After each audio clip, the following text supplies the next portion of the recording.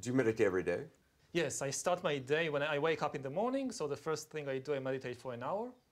And then sometime... Well, a full hour? A full hour. Wow. And then sometime in the afternoon, I'll meditate another hour.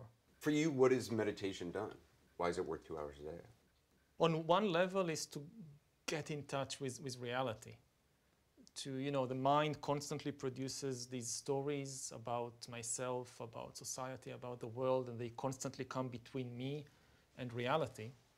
And meditation is about learning how to let go of these stories and just see what is actually happening. And it starts with the simplest things, like you start by observing your breath coming in and out of your nostrils. And it's an incredibly difficult thing to do. I remember I went to my... just focus on that. Yeah, I was doing my PhD at Oxford. I thought I really was a very intelligent person and that I'm in control of my mind, that I know myself.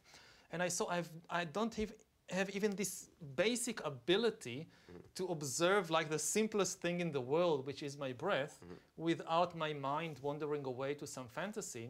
So what chance do I have to really get to know the deep sources of my psychological structures, or to understand the economic system or the political system, if I can't observe the reality of my own breath?